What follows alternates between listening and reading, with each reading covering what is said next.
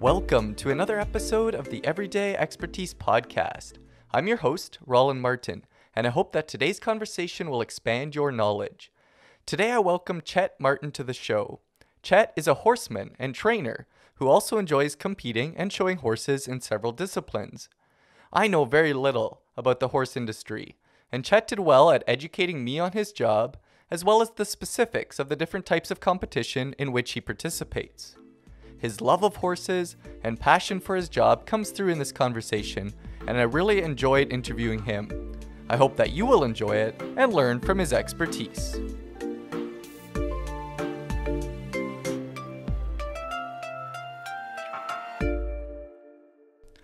Welcome, Chet, to Everyday Expertise. I'm really excited to have you here. Thank you. It's awesome to be here. I'm excited about this. Good. Yeah, that's great. Just before we get into our topic for today, I just wanted to thank you for the note that you sent me, I think it was a couple days after I came out with the first episode, and you just sent me a note saying, hey, it's great to see you're doing a podcast, and really enjoyed it. And just encouragement like that really is a helpful thing. So just wanted to thank you for that, and thank you for coming on the show today. No, that's awesome. No, I'm a huge podcast fan. I love podcasts. I listen to all kinds of podcasts, and I've always thought that it's a great idea to get everyday normal people on, and because it's so cool to hear anytime you go to a family gathering or whatever, and you hang out with people, it's always fun to hear what makes them tick, or what are they excited about, or what gets them excited, and so to do it in a podcast format is awesome, because then you can just hear so many more of those conversations. So I think it's great what you're doing here with Everyday Expertise. The name is perfect. It fits the agenda really well. Yeah, well, that's great. And I'm looking forward to learning from your everyday expertise as well. So start. What's your work like? What keeps you busy these days? Well, for the most part right now, basically riding horses, training horses day in and day out, pretty much from before the sun comes up to after it goes down most days. That keeps us pretty busy, and then between that and also coaching some people as well, and then also competing. We're in the middle of our competition schedule right now with the horses, so that keeps us really busy this time of year. Okay, gotcha. So your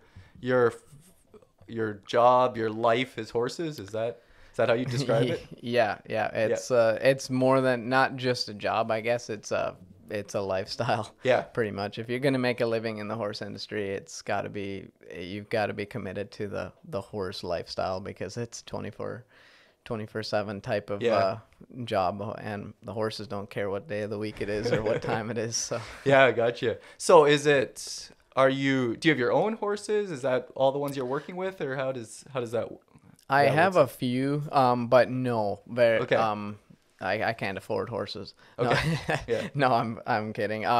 No, for the most part, I'm training clients' horses. Okay, gotcha. Yep. So they'll send a horse to you for a period of time, or? Correct. Yeah. Okay. Most of the time, people are they'll send me a horse for whatever amount of time it takes. So, and it really depends on what the goal is for that horse. So sometimes, people will send a horse for a couple week tune-up or a month tune-up, and then sometimes we'll have a horse for 4 years, depending on, or longer. Just kind of depends on what the goal is for that horse. So, some of these horses have had training previously before they get to you. Okay. Yeah, some of them do. Some of them have been with other trainers. Some of them, maybe people trained themselves up to a certain point, and then ran into some trouble. Some of them, and all types of horses, some of them are family horses that are just going to be used for a backyard type of horse, and so they maybe run into a little problem, they have a little trouble with the horse, so we'll try and help them. And then some of them are competition horses of all types, and some of them are already competing maybe, and they're just maybe switching trainers trying a different program or whatever. So a little bit of everything. Gotcha. Yeah. So what are some of the things that you do in a day, or what does a typical day look like?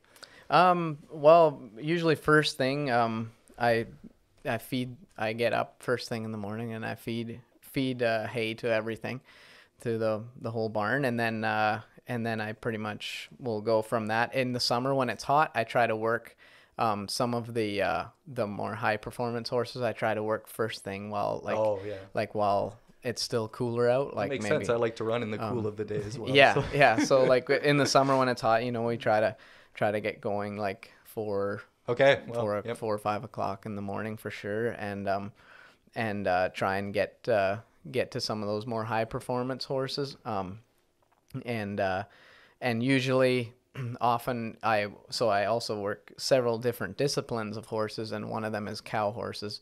And so I'll try to work my cow horses in the morning, because that also involves another animal, which is cattle, or we also use buffalo as well. But so I try to work those early in the morning while it's still cool, because the cattle don't really feel like moving very much once it's 35 degrees in the middle of the day and humid or whatever there. So yeah, that's usually the first thing that I start with in the summer when it's hot. This time of year, I kind of finish up the rest of my chores, any other little stuff that I want to get done before I get to riding. I kind of do that first thing, and then as soon as I'm done those other little errands, and then I pretty much go to get to riding. Pretty much get to my list of horses. I kind of make a list at the start of the day, which ones I want to work on, and then I kind of schedule those based on what I'm trying to accomplish that day. So maybe if a lot of it was really dependent on the ground as well. So like first thing in the morning, the arena isn't quite as busy, so I might try and use the fresh dirt. And what we mean by fresh dirt is like we groom the sand every day. Sometimes a couple times a day, but I try to use that fresh dirt on the horses that are going to be doing the most high impact maneuvers. So I try to use that fresh dirt on those more high performance maneuvers with the horses. And so yeah, that's usually kind of the first ones that I work. And then from there, it just depends on who's coming that day for coaching, or what customers want to come to maybe see a horse perform to possibly buy or whatever. So. Yeah. So when you're talking about coaching, does that mean that you're training a person to work with a horse? Yep. Yeah. So people will maybe bring their own horse and have a lesson on it, or like show me what they're having trouble with, or maybe we just want to keep trying to improve what we have been working on. Or, and we also have a few lesson horses at the barn where where if people want to come, so I could come get a lesson even if I don't own my own horse. Yeah, usually I have some assistants that also ride as well. And so usually the more beginner lessons, one of my assistants will take those people, and then once they kind of get past a certain point and they're serious about competing or whatever, then I kind of take them on from that point. Or one of my assistants will, if it seems to be working, if the fit seems to be working well, or we just kind of try to mix and match the personalities between the horses and the people, and try to make something work. Very good. Anything else that's significant from a typical day? Yeah, not really. It's pretty much every day is every day is different. There's no it's not like every day is this is my exact routine every day. It's the days vary a lot just based on the horses and everything. And so you have your own business that you're doing this? It's called Martin Ranch. Pretty unoriginal. But we're just up above just outside of Arthur on Highway 6 there. So do you live right there on your farm? We live on the farm. On the ranch? Is that on the ranch, It's only 50 acres, so it's a small ranch, but but it's still a ranch. And you said you do have some animals besides horses. What all kinds of animals do you have? Yeah, we just we have a few dogs, and then we keep some cattle there, mainly just for training the horses with. Oh, okay. Yeah. And then we also have a few buffalo. We try to keep a few buffalo around there all the time because they stay a lot fresher to work the horses Oh, okay. with. Interesting. Yeah. Yeah. Very good. You said that horses are kind of a lifestyle, so I don't know if you have time for hobbies or interests outside of that. But do you have any that you'd like to share, just to say a little bit more about who you are? I had seen that question there, if I have any hobbies, and I was trying to think about that, and I'm like, man, there's so many things I would love to get into, and I would be excited to do. I can't even list them all. I would just love to try everything. I think rock climbing looks like fun. I used to do quite a bit of biking when I was younger. Oh, neat. Yeah. But yeah, basically the last 10 years have been I haven't had time to really do any of that stuff. Okay. Yeah. So yeah, no, I enjoy outdoor things. Like my wife and I enjoy hiking and things like that. So yeah, we enjoy that. So any outdoor activity like that, we really enjoy. But as far as something that I'm really passionate about and actually make the time to do, yeah, and I enjoy roping, but that's kind of, I consider that to be a hobby, but it's still kind of horse related. So okay. So I guess I don't know if that counts or not. What do you mean by roping, or what are you doing? Oh, just roping cattle. Okay. Yeah. Just whether it's ranch roping, whether there's cattle that need to be doctored or whatever. Okay. And kind of just have fun doing that, or a bit of team roping for fun. We have roping chutes set up there at home, and in the winter during our slow time we do more of that. So that's kind of I find that super relaxing because I don't feel like I have to be as focused on my horse's performance. I can just kind of go out there and ride and have fun and do a little roping, kind of like you might shoot a basketball, I guess. Yeah, no, it makes sense. Yeah, that's great. So when you were talking there about that a significant amount of your time, or most of your time and energy is gone into your work there, your work with horses. So is that something a passion that you've always had, a love that always have, or where did that come from? Where it came from, I don't know. I think it's kind of something you might be born with. Okay. It's, I don't know. Yeah, as long as I can remember, I've always loved horses. I guess I've always loved animals. I don't know that horses were definitely always my favorite animal, but I've always loved animals and always wanted to work with animals. Nice. Yeah. And I always wanted to.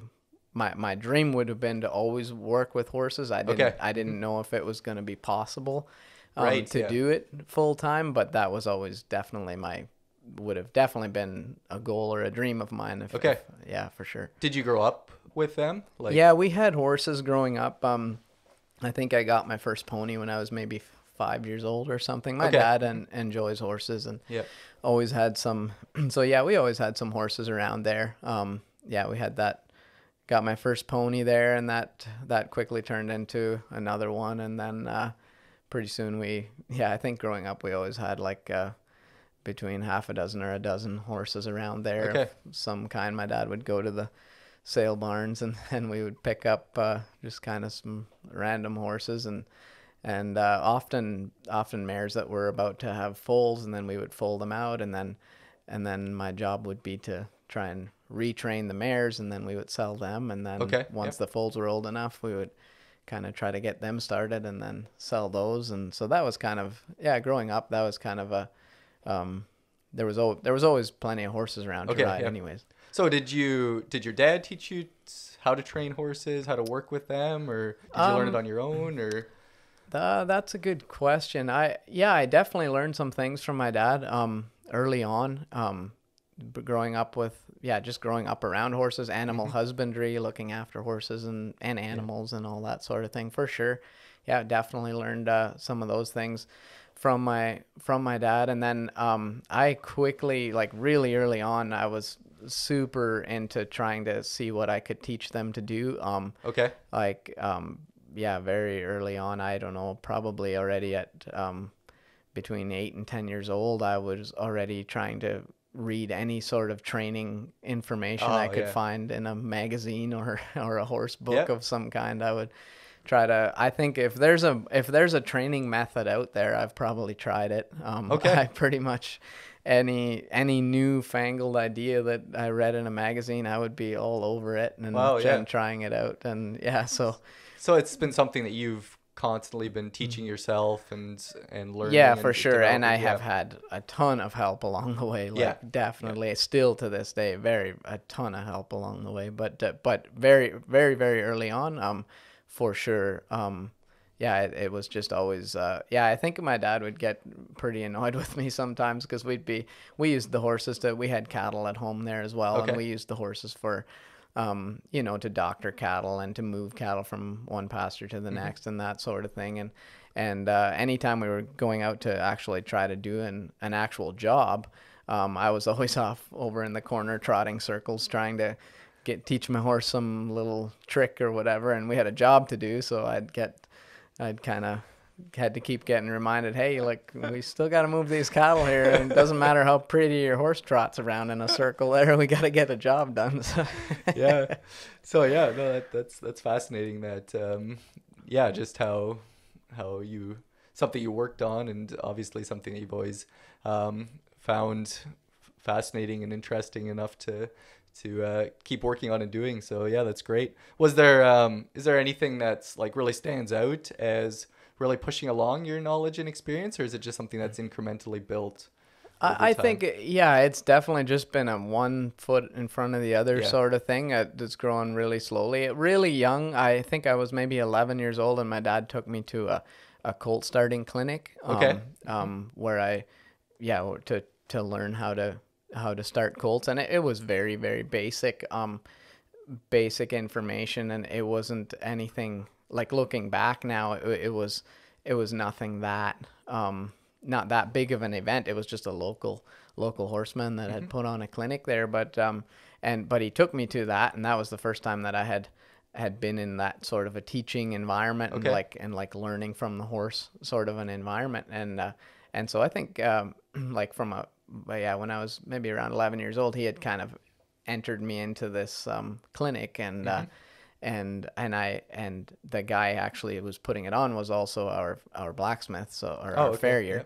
And so he shod our horses and stuff, and he had kind of taken me under his wing really early on. He had taught me how to, shoe a horse and trim a horse's feet and stuff like that, like really young. Like I remember I was very small for my age. I actually still am, but I was really small for my age, and I remember trying to trim my pony's feet. I was probably 10 years old. Oh, wow. and my knees would just be shaking, and I'd be almost collapsing under the weight of this little pony. And so he's the guy that actually he had taught me a lot of little things early on there, but along with so many other people. That was kind of, I would say that was kind of a that my dad kind of showing me that confidence in me, and like willing to kind of invest that, because I knew it cost money to enter me into this clinic and stuff, and him kind of investing that confidence in me or whatever. I remember that was a pretty big deal for me at that time. And it's come up a little bit in just what you've been saying here, like how important a role mentors play in our lives, in our development, and I can tell that's been quite significant in getting you to this point as well. When did you kind of recognize or realize that this is something that you could do as a career? I'm not sure that I've even realized it yet. No, I don't know. I think I know that as a late teenager, because I always had a couple horses in training for outside clients, from a very early age. whether it was neighbors bringing their ponies over that yeah, I was going to ask, like kind of word of mouth kind of things that would get you into the it was just people kind of knew that I liked horses, and so I'd have buddies and stuff that, hey, we got a horse here that bucks us off or whatever, and do you want to climb on it, or that sort of thing. And so that was from a pretty early age. And all through my teenage years, I pretty much always had a project on the go, like on the side of a day job and so I would kind of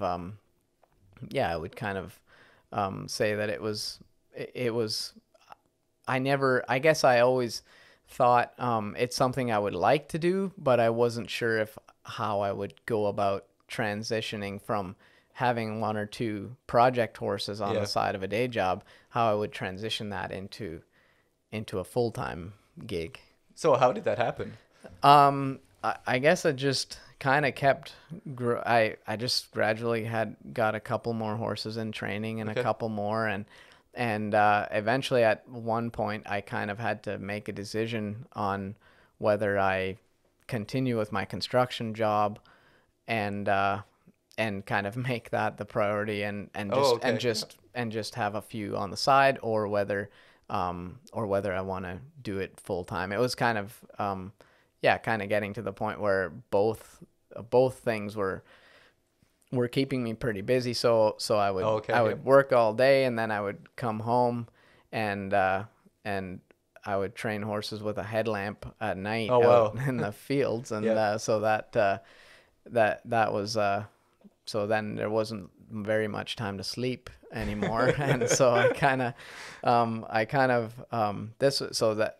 by this time we were married, and I remember. Oh, okay. Yep. Yeah, I remember telling my wife, I was like, well, if I could just train horses full time, and then that would leave my evenings open so that I could so that I wouldn't have to work all the time. And that was, I don't know what gave me that bright idea that's actually how that would play out, but that hasn't happened, or what? I don't know that it quite will look the way at the time in my head it all made sense, but I'm not sure it quite has always worked out into that much extra free time as what I thought. But so did it feel like a risky decision to do horse training full time, or did it feel like I have so much I could be working with here? No, it did feel like it at the time. I was actually I was working for an overhead door installation division of another company, and I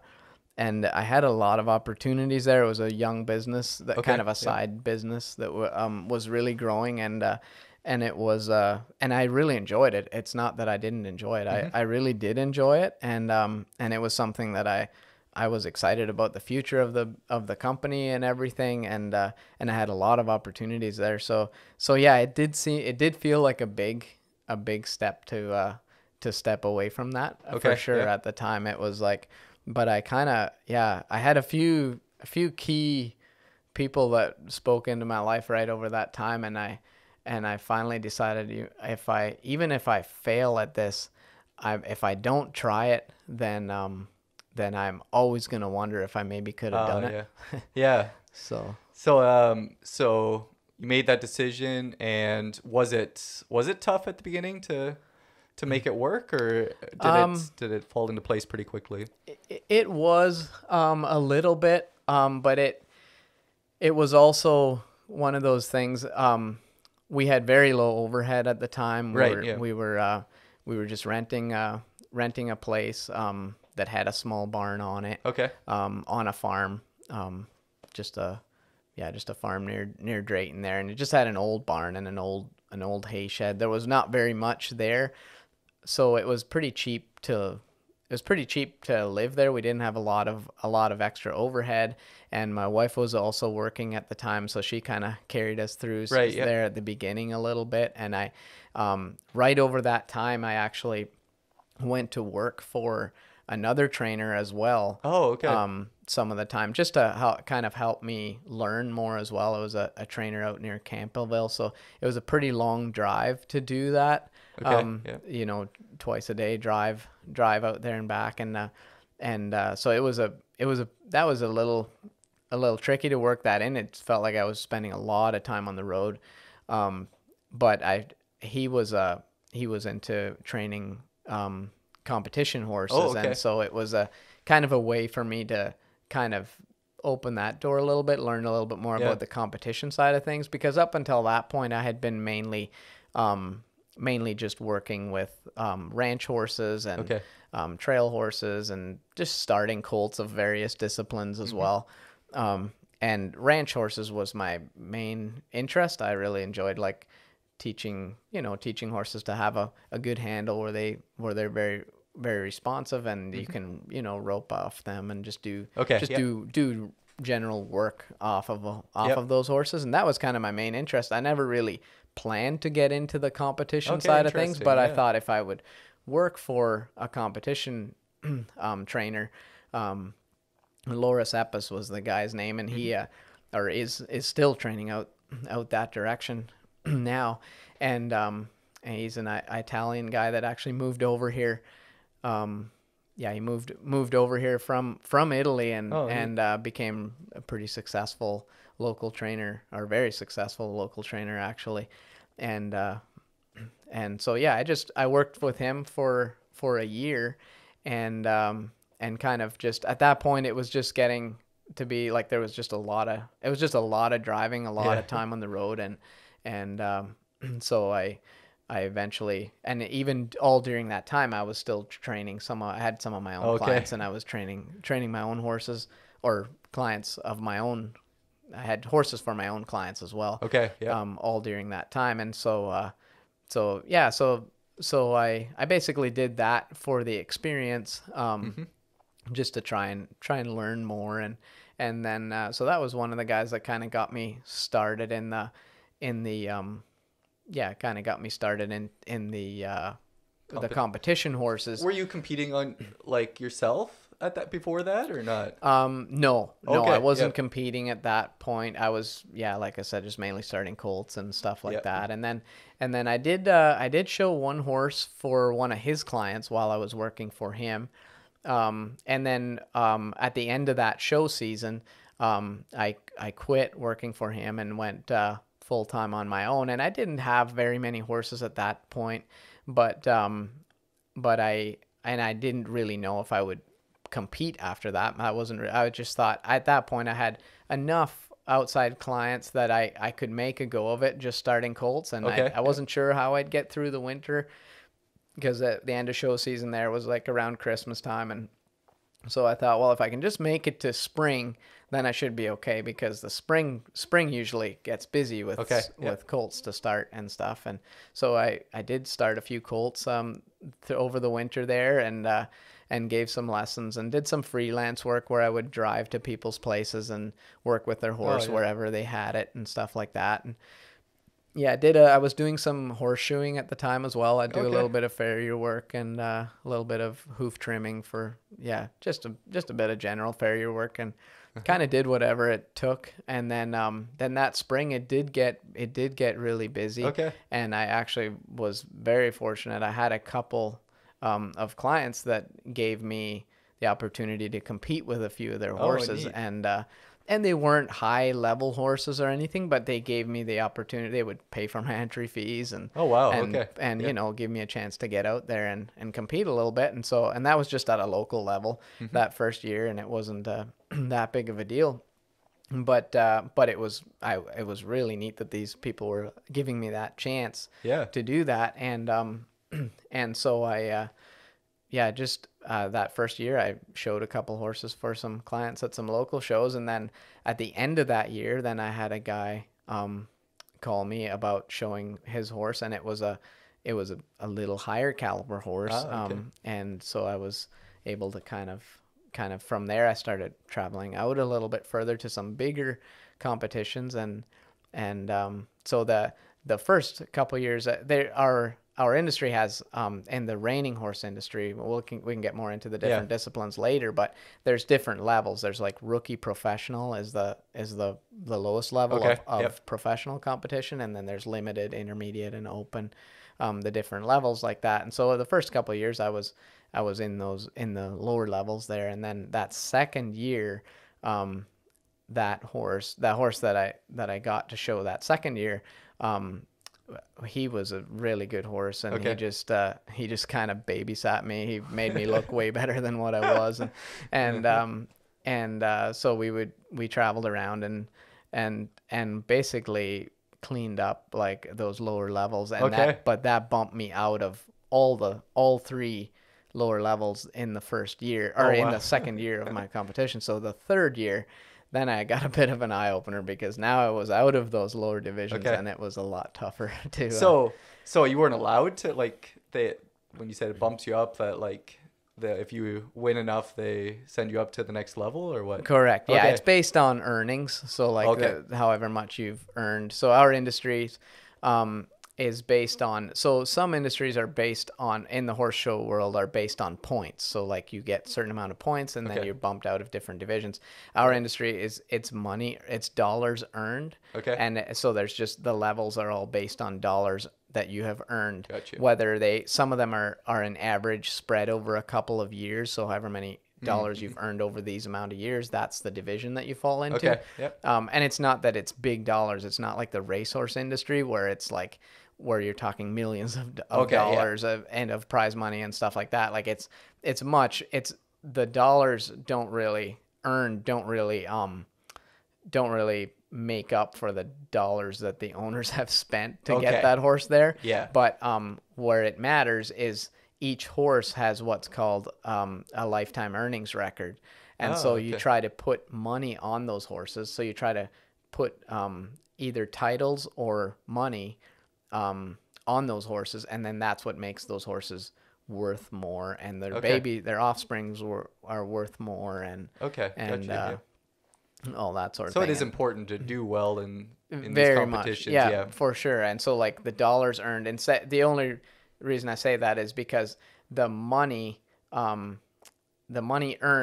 it's like, those are the points. Like, so if a horse has, say, $10,000 in earnings, then if you're in the industry, you kind of know, okay, that horse has $10,000 in earnings. So you kind of know what level that horse is. Like, if it's won $10,000 in so many years, and then you kind of know, okay, that's kind of that. You kind of have an idea what the level of horse you have. Gotcha. Yeah. So you kind of got put up into these upper levels, and you were saying it was a bit of an eye opener for you. What's kind of what was that experience like? Oh, I just got beat a lot. Okay, yeah.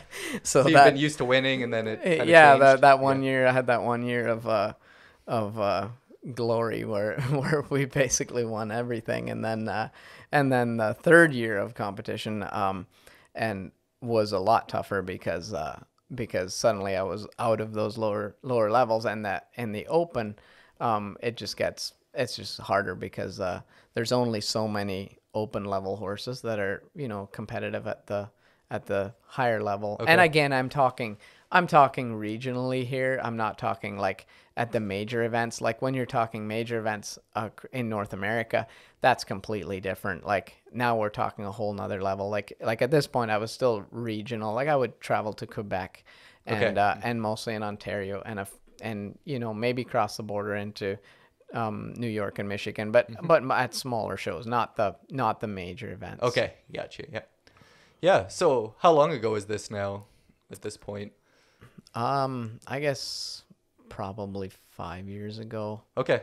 Yeah. So have you been competing, training ever since then? Is that kind of kind of how you got into that? Yeah, I think we've been kind of competing now for maybe 7 years now. It'd be about 7 years. Okay. This might be the 8th year now of I think it would be the 8th year that we've been on our own, I guess. So are you always riding clients' horses in these competitions, or do you have some of your own that you For the most part, clients' horses. Okay, I very seldom compete on my own horse. But the odd time, if I do happen to have one, I will. Okay. If it's good enough or whatever. But yeah, for the most part, no, it's mostly clients' horses. Yeah, very good.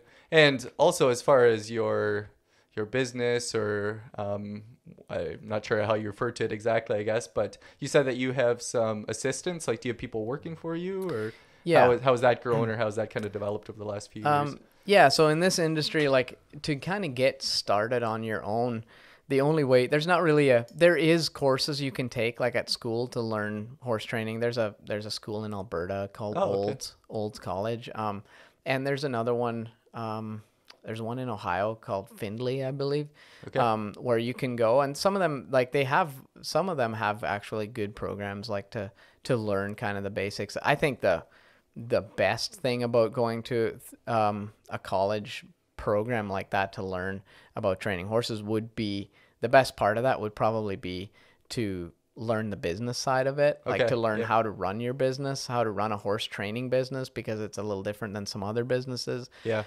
Because there's competition involved. It's not like you're just it's not like a trade where you just trade money for your time or so on. Like when there's competition involved, it's a little different.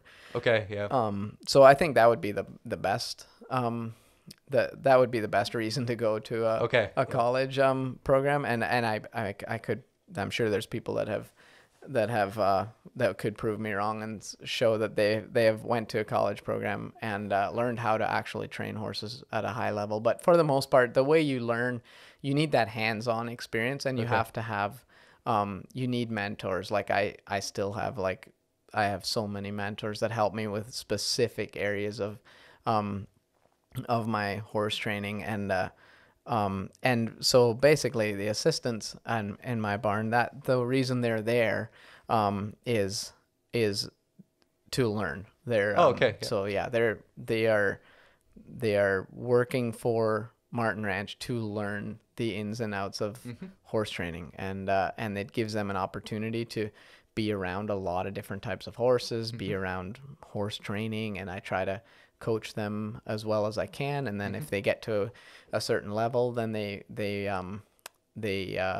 they'll compete with clients' horses in the lower divisions to start with. And then so that's kind of it's actually been fun. We've had some good horsemen and women that have kind of worked for us over the last several years. That's great. Yeah. So, how many do you have at a time?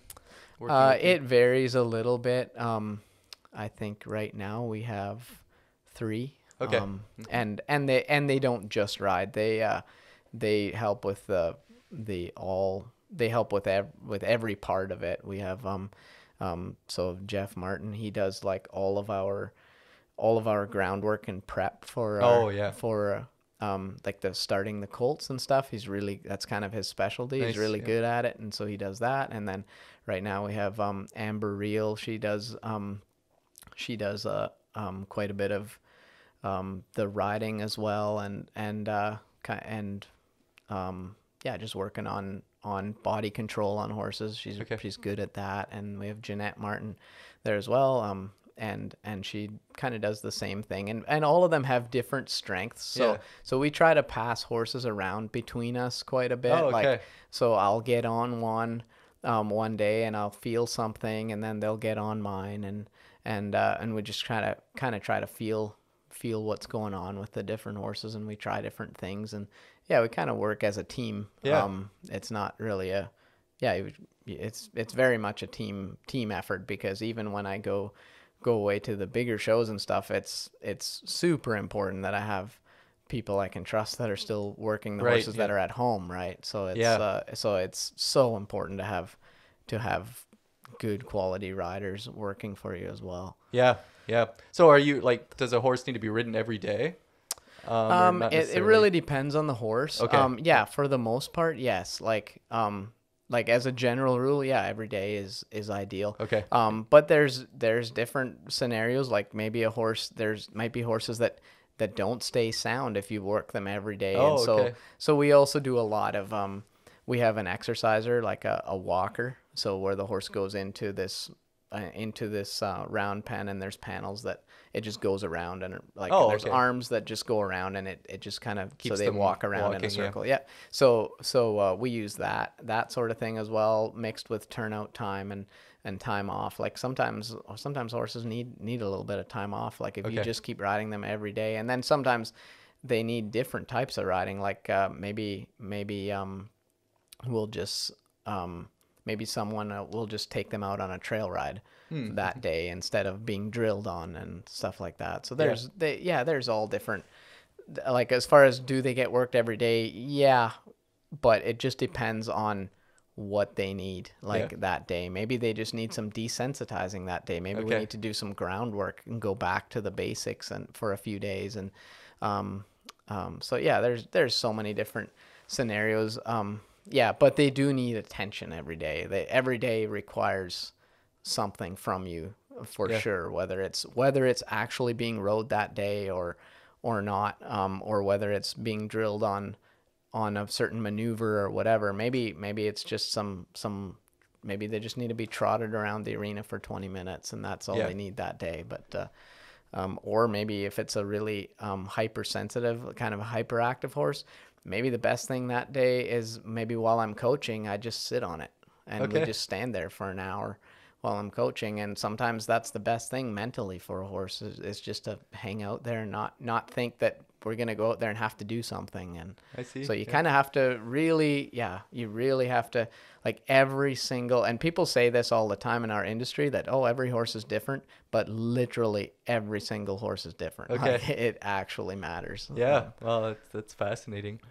Yeah. And maybe you'll come back to a few things from your story if you think of it as we move on and talk about specifically some of the things that you do and that kind of thing. But no, it's really interesting to hear kind of how you've gotten to this point and how you've developed along the way and things like that. I was curious though. So you have your own place now, your own ranch. How long have you been there now? Yeah, we bought that place 5 years ago. Okay. We moved there about 4.5 years ago, I guess. Okay. Nice.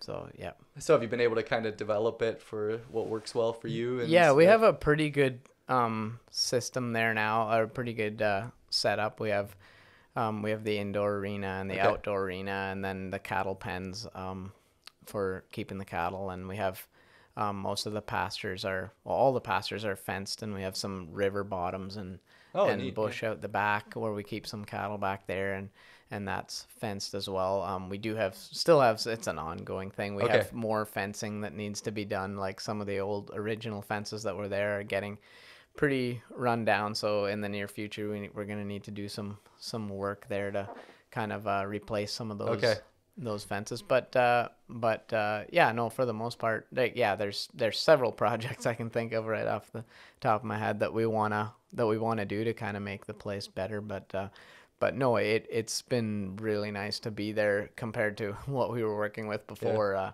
We had, I think the original arena was just an old hay shed, so it was only 40 feet wide and about 100. When I started, I had it part of the hay shed, so I had it 40 feet wide by 80 feet long, and that was my when I very first started, I had no indoor arena, and then when I got that 40 by 80, I was like, okay, now this is pretty nice. I get to be inside, and then that got to feeling pretty cramped when I was working with the better and better horses, and I took over the rest of the hay shed there that was on that farm, and so then we had 40 by 120, but it was still pretty narrow. And then when we moved to the new place, I guess 4.5 years ago there, then we had it was 80 feet wide, so twice the width, and 160 feet long, which is not a huge arena by today's standards, but it felt huge from what we were used to. So was that there, or did you have to get that built? No, we built that after we bought the place 5 years ago, and then over the winter we added the arena and we added to the barn as well. And then, so you've kind of had to make it work for what you're doing. And it actually worked out pretty good because by the time we moved there, or by the time we were ready to buy a place, we had been doing it long enough that we had a pretty good idea of what type of a setup we wanted. So it worked pretty good. And there's a few little changes that I would make if I was building another place, but but it works pretty good the way it is. We're pretty happy with it. Yeah, no, and that's nice that you had that chance to kind of figure out what you want, and then if you'd have done it in the first year or two, you might have had more of those things that you're like, oh, I wish this was different. For sure. Or, yeah. Yeah, absolutely. No, I'm as you know, I know very little about the things that you're talking about, so it's just fascinating to me. So excuse me if some of these questions are a little basic, but I'd like to know kind of some of the basics of horse training, some of the things that you're doing or looking for. So maybe to start, what kind of is the age of the horse when you start training them or working with them, or what's that process like? So it varies a lot when it comes to just the backyard horses. We get them at pretty much any age. Okay.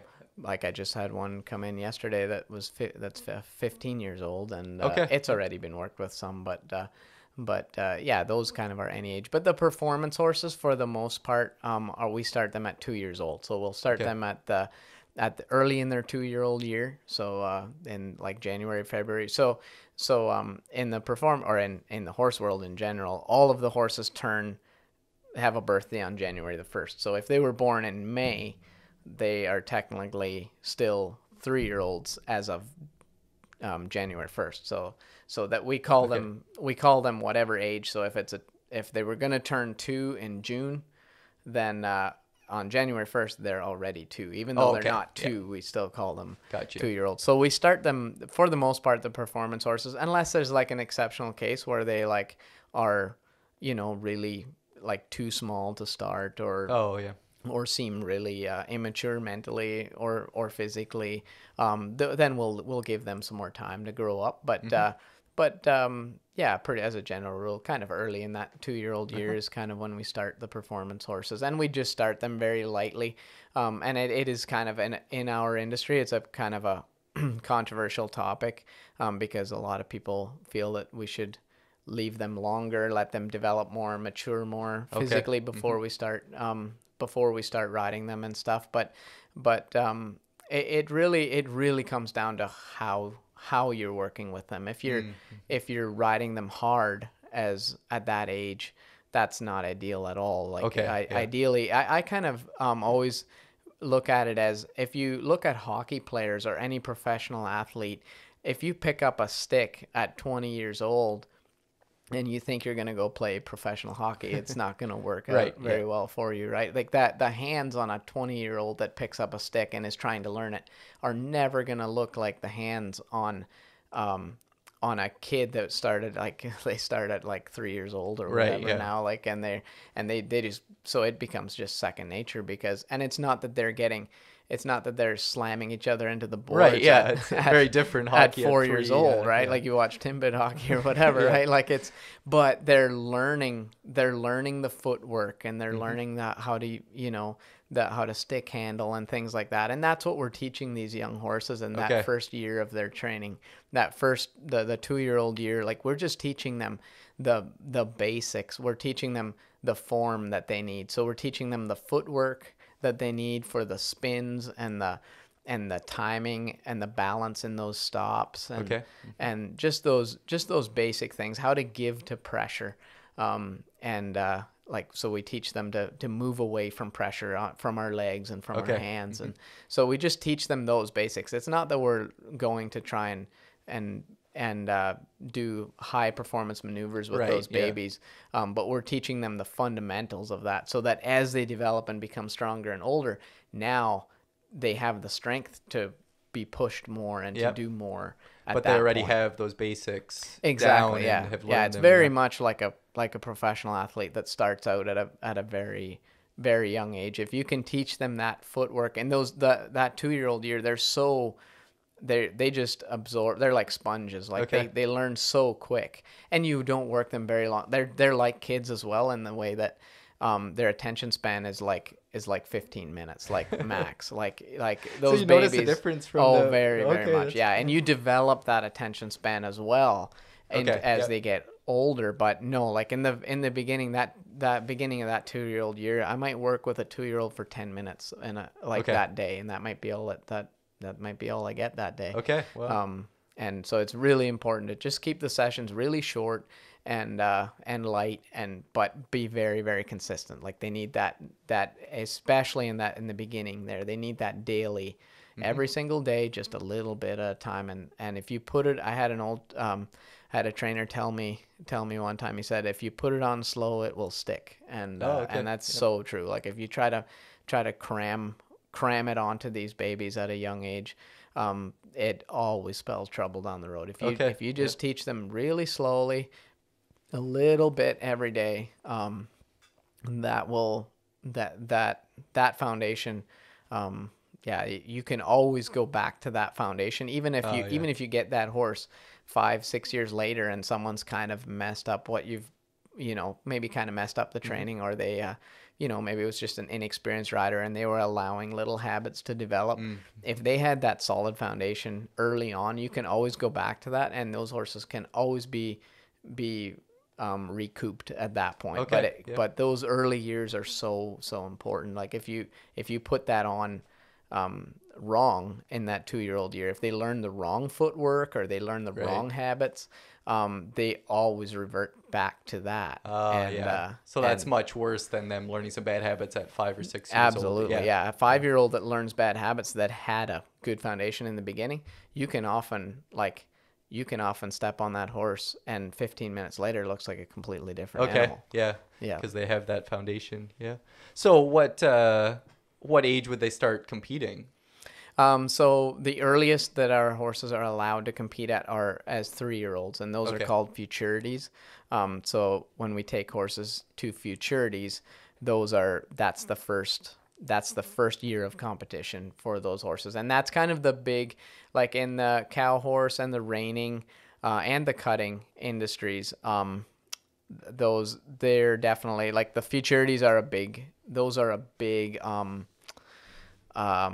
a lot of emphasis on the futurities. That's kind of where a lot of the money and the focus is. But then after that, so after their 3-year-old year, now it's called derbies. So the derbies in reining are from 4 until 7 years old. In the cow horse, they're 4 and 5-year-olds, and so there's different those are just different divisions, and so those are kind of what you call limited aged events. So those are based on the horse's age. And then we have, like at the regional level, you have what you call we have what they call weekend horse shows. So those are measured in a completely different way. Those are usually based on rider earnings and stuff. The limiting factor is usually the rider. But then as far as aged events, at the bigger aged events, those are based on the horse's age. So are they doing different types of competition, like lighter stuff when they're 3 years old, or is it very similar to what they're doing later on? No, not really. There's a few little changes. So you do like all the same stuff that the older horses are doing, but they'll make it a little easier. So like, for instance, in the cow horse world, you get to ride them in what we call a snaffle bit. So it's just a broken bit with a ring on each side, and you get to ride with 2 hands. So you can pull them left and right, and you can help them out a little more. And then as they get older, they move into what we call a hackamore. It's a rawhide braided nose band or nose piece that goes over the nose, and you can still ride them with 2 hands. And then as they get a little older, so once they're 6 years old, and then they go into a 2-rein setup, so they'll have a bit in their mouth, but they'll still also have the rawhide braided nose piece.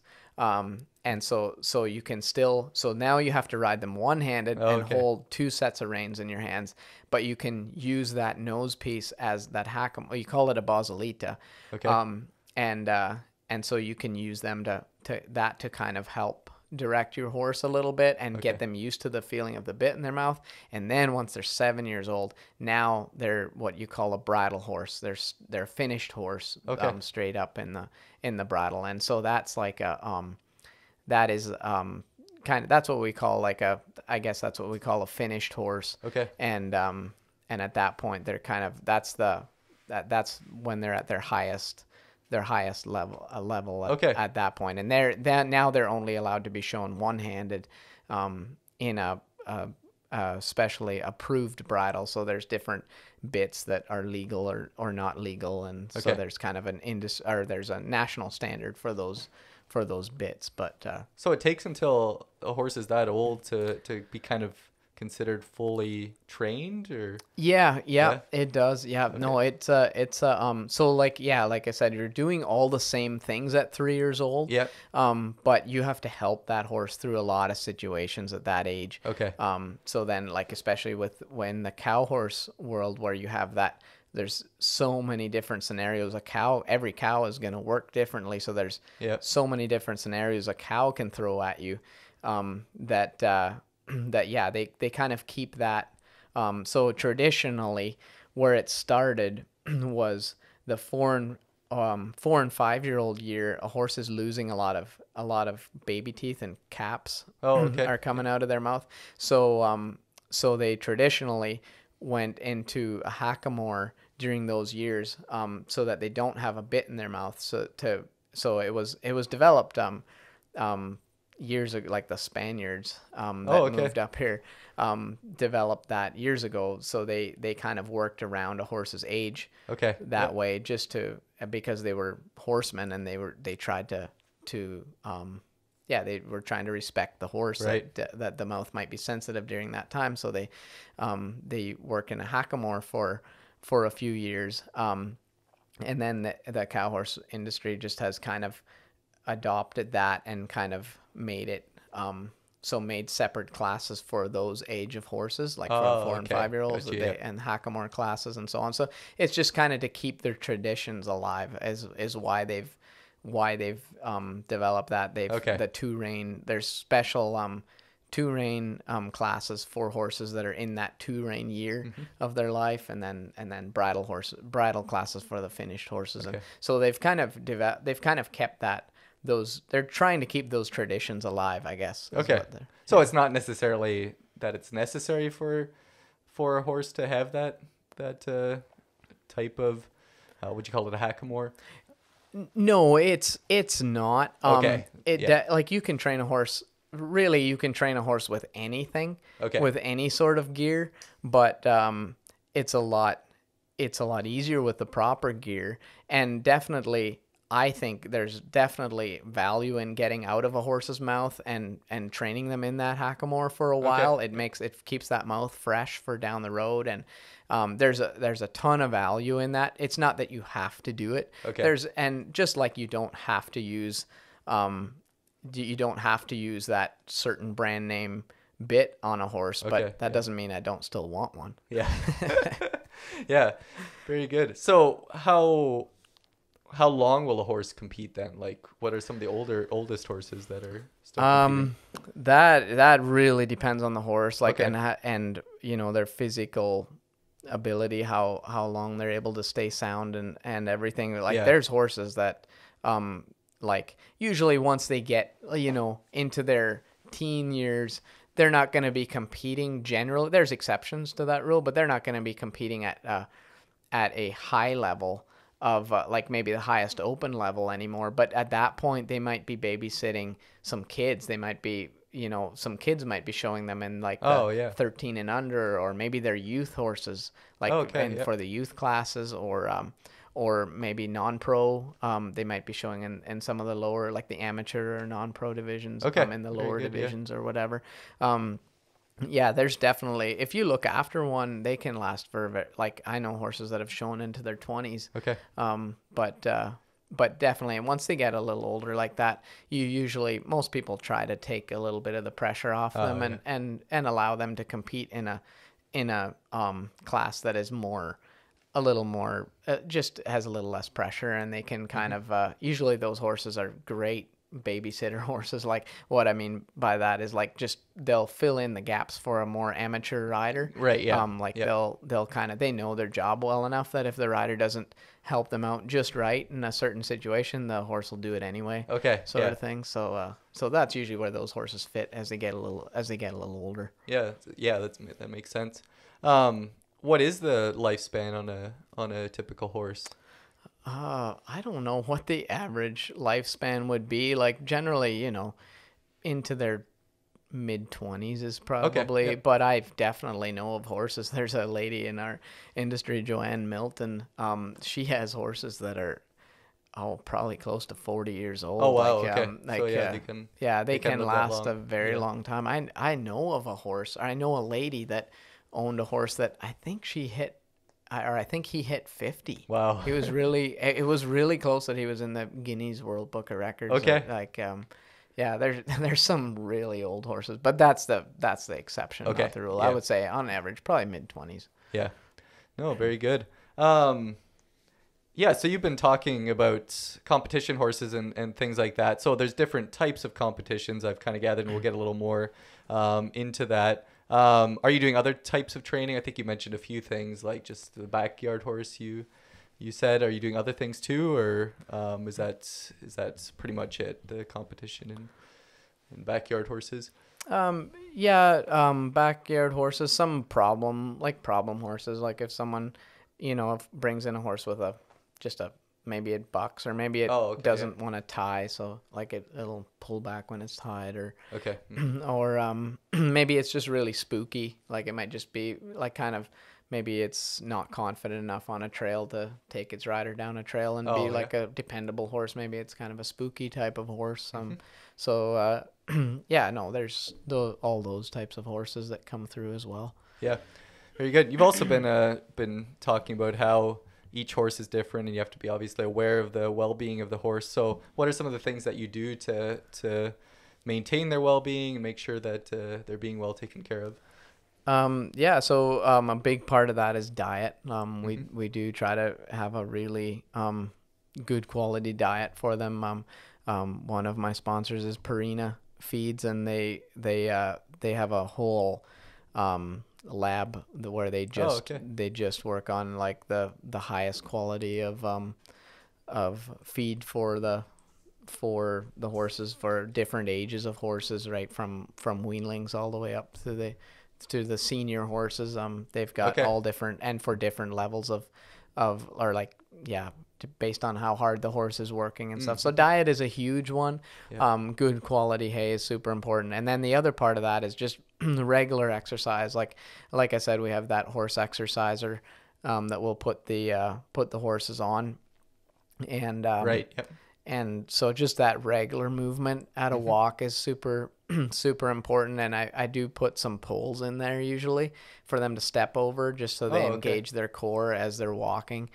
Just little stuff like that. That's super important. And then also making sure that those horses have plenty of warm-up time at the start of each ride, you don't just jump on them and start working on high pressure maneuvers right away, that you make sure you warm them, stretch them out, like bend them and stretch them from side to side, and just really try to make sure that they warm up properly. Yeah.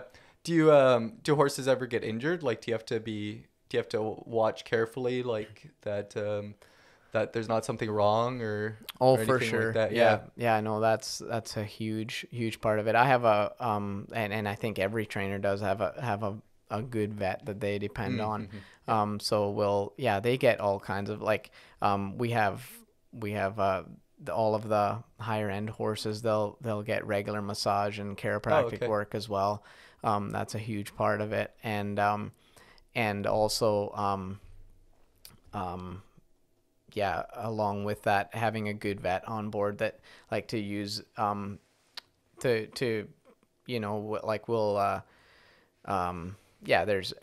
injections that you can do for their hocks, like hyaluronic acid, just like baseball players would in their elbows and stuff like that. There's different things that you can do if a horse in the high impact areas, like their back legs, like their hocks and their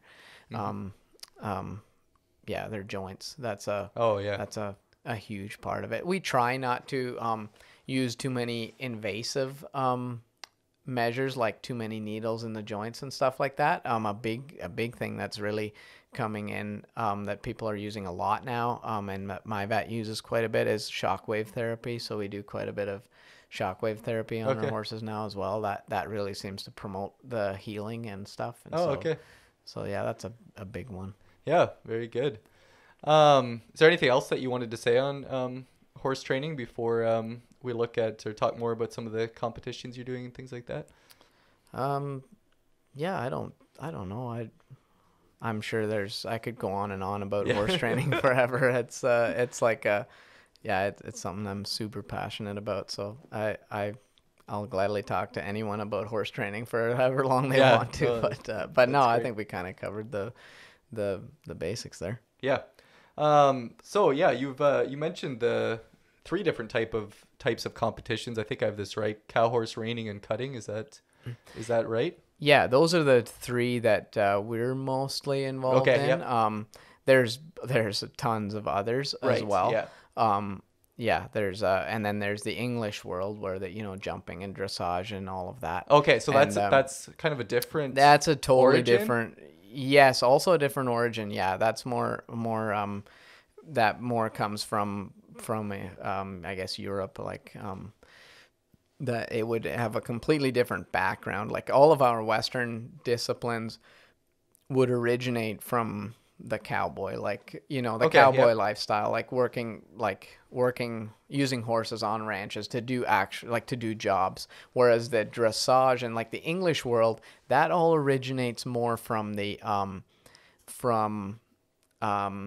using horses in the military. Okay. So like they're like using horses for fighting and stuff like that. And dressage is that like all of the maneuvers in a dressage test actually come from different things that they would like. So like a piaffe or passage where the horses like kind of dance or whatever in prance in place in one spot. That was originally used to like trample a soldier, so everything in whether it's the English or the Western disciplines, they originate from somewhere. So like in reining, in the Western discipline, we have spins in the reining where the horse spins around. So that was originally just to show that was originally just so that you could maneuver left and right quickly to stop a cow.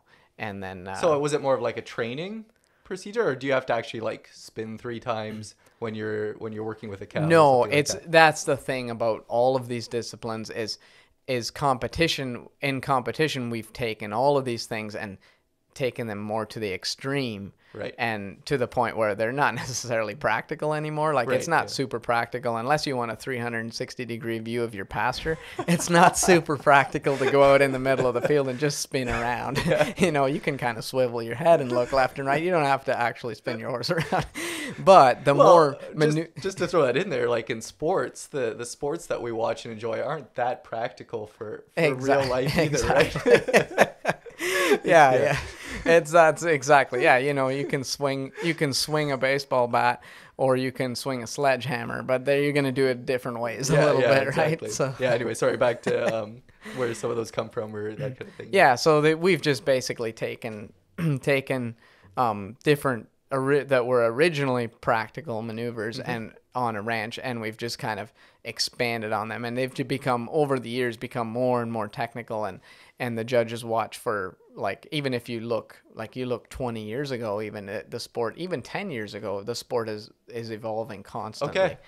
Yeah. So like they're more technical now, or they're just looking like the degree of difficult, like the competition just keeps getting harder every single year, and a big part of that is the horses. Like the breeders are breeding more and more athletic horses, so they've taken the champions and bred them to champions and bred them to champions, and they just keep getting more and more evolved and more athletic, and mentally can handle the training, like they can handle that pressure.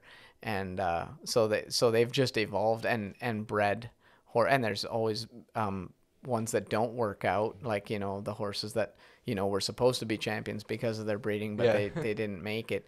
But definitely, a big part of that is the breeding of the horses. Okay. Like they've evolved so much, and the industry is constantly evolving. Like it's tough just to keep up sometimes, because it's like, just the smallest little details it can make such a huge difference. Well, I mean, that's come through in just the few interviews that I've done in here with different people in their areas, like how fast things are changing and new things are coming in. So that doesn't surprise me at all to hear that that's the case in your industry as well. I think with the internet and stuff as well, that's made a huge difference, because even when I was a kid, we would try to, like, I was always trying to learn and wanted to learn different training techniques and stuff like that. But I had to, basically, I would learn them by reading a magazine and like articles in a magazine of training articles that trainers would write or whatever. And now you can go on YouTube and you watch go on YouTube and not all of it is good. There's definitely some YouTube clips that I would not recommend to try to emulate. But there's so much information out there now. There's so many virtual horse training websites where you can like subscribe to a monthly a monthly subscription, and you get like so much content every month and stuff like that. So there's just and people that have specialized in that, in the coaching and in teaching people. So there's so much information available. And the speed of the information, like you talk about with your magazines, that takes time for someone to develop new techniques and then write about it, publish it, get it sent out to you, where with the internet that whole process speeds up so quickly. And there's ups and downs to that. Like definitely, like I have students now that sometimes that I can tell they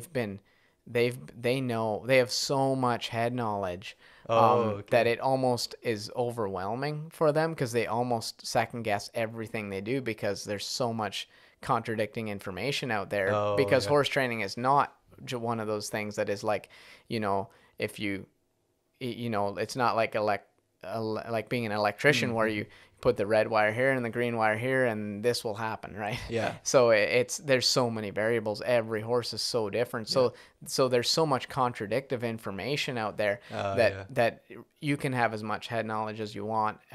You need that hands-on experience to get good at it. Like you need to develop that feel for a horse. And so I always tell my students, like for every hour that you spend on the internet or watching horse training videos, you should be spending at least twice that time on an actual horse. Like it's so easy now with their phones and stuff, like people on their lunch break, they're just scrolling through training videos and different little clips and stuff. And that's great to have all that information there. But if you're not getting that actual time, on a horse and with eyes watching you that are like keeping you accountable for what you're doing. Like I do a ton of that. There's a good friend of mine, Matt Hudson, up near Toronto. He helps me on a regular basis. We'll send video clips back and forth of our horses and like, hey, what do you think of this and what do you think of that? And he's got a super good eye for that sort of thing. So he'll just tell me, just when you run down there, just pull on your left rein a little or whatever. And I'll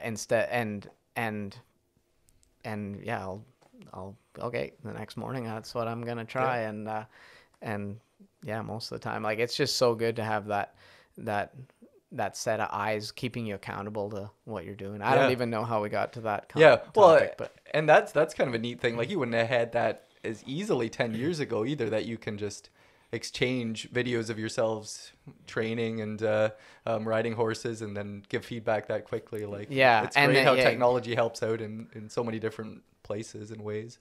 Yeah, it just speeds up, and that's another reason why the industry is evolving so quickly. Right. Yeah. So there's definitely upsides to it, and as well as downsides, like everything, I guess. Yeah, for sure. So I'd like if you describe a little bit.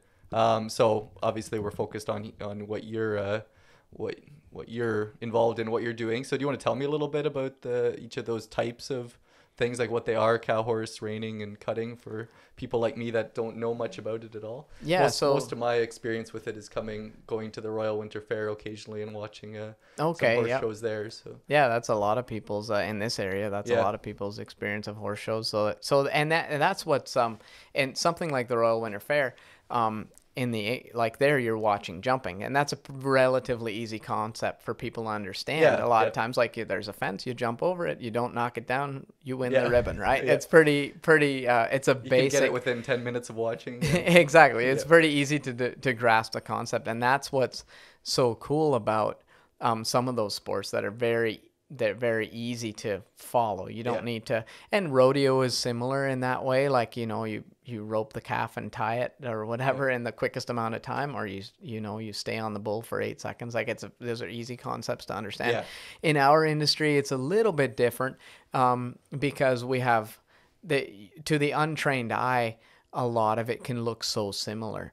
But what the judges are looking for is those subtle differences. So what we're basically getting judged on in all three of those disciplines, reining, cutting, and cow horse, in all three of those disciplines, we're being judged on our horsemanship, basically. So they're looking at like how in tune is that horse with its rider, and how easy do those maneuvers look. So in reining, for example, we'll have a set pattern that we have to do on a horse. So we'll maybe walk into the center of the arena and spin 4 times to the left and 4 times to the right.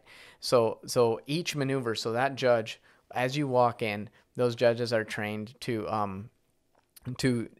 analyze that first maneuver, which would be 4 spins to the left. Okay. So they'll analyze those 4 spins to the left, and they'll give that maneuver a score from -1.5 to +1.5. Okay. 0 would be a correct maneuver without any degree of difficulty, like just a correct maneuver with no degree of difficulty. And speed is what dictates the degree of difficulty. The faster you do it, the higher the degree of difficulty. But because it's harder to do it faster and still maintain correct form.